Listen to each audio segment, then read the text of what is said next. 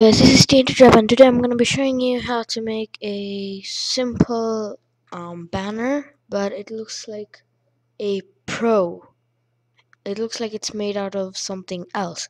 So first of all, you're going to need Adobe Photoshop and a wallpaper. I'm just going to choose a grunge wallpaper. You can search it on the internet. You can, wait a second. You can search it on the internet, but wait a second. I can't even find it. Wait, okay, let's download it. Grunge grunge background, and you'll have this. Let me take this one. Okay. This video was was inspired by um ASM Arif, the YouTube channel that is famous for graphics designing, for photo manipulation and stuff like that. So first of all, you're gonna get save in image as, go to save, and you're gonna get your image and download your own font from thefont.com. It's a free website which you can download more fonts and get robust with it. So first of all, right now you're gonna go to Photoshop. This is the main thing to get. I also made this from the tutorial of ASM Arif. And what you're gonna do is go to file, new, and copy this width and height and resolution. Width is 1280 by 720, and click OK. Then go to file, place your wallpaper. It's gonna be this. Okay, it's here. So move here and move there and move a bit here and click OK. So now we've got our wallpaper, background. So now you should type in the name, your own things. So I'm just gonna write how to, not how, okay, how to get. Then you're gonna close this in, and how to get, and then you're gonna go how to get. Let's type in how to get Minecraft. How to get Minecraft. How to get Minecraft. Yes, it's gonna stay here. And type in for free.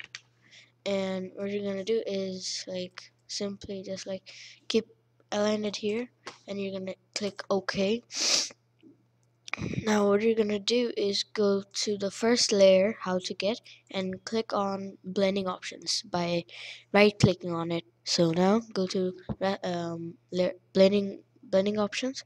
Now click on gradient overlay and change linear to reflected, and change this into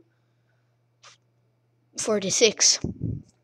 And after that you're done with this, and go to drop shadow and type in 0 and 33 and 33.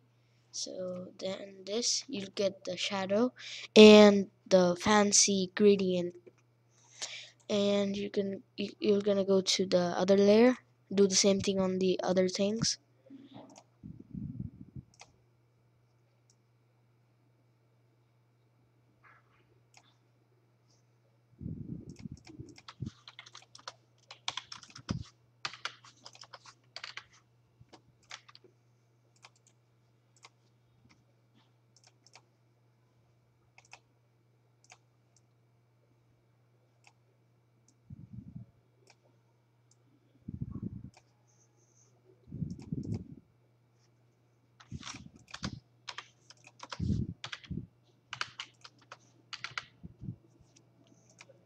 Okay, we're done with the shadow and gradient. So now what we're gonna do is get a picture of Minecraft block or a transparent background Minecraft logo, or what you can do is just click just search Minecraft icon transparent transparent,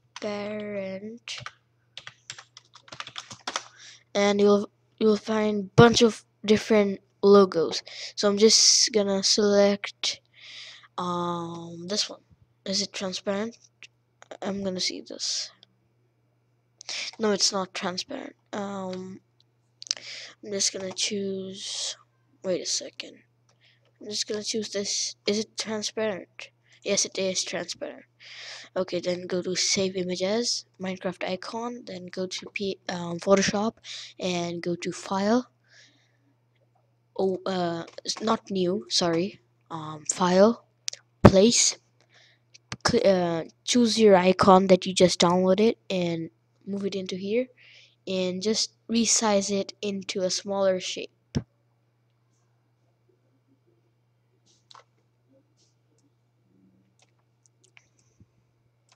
So now what you're gonna do is click Control and move it like this, and to make it tilted. So after that, what you're gonna do is just resize it a little bit and click OK. Check. Click the check mark. Then go to blending options, drop shadow, and click here 0 and 55, and go here 55, and you'll have this.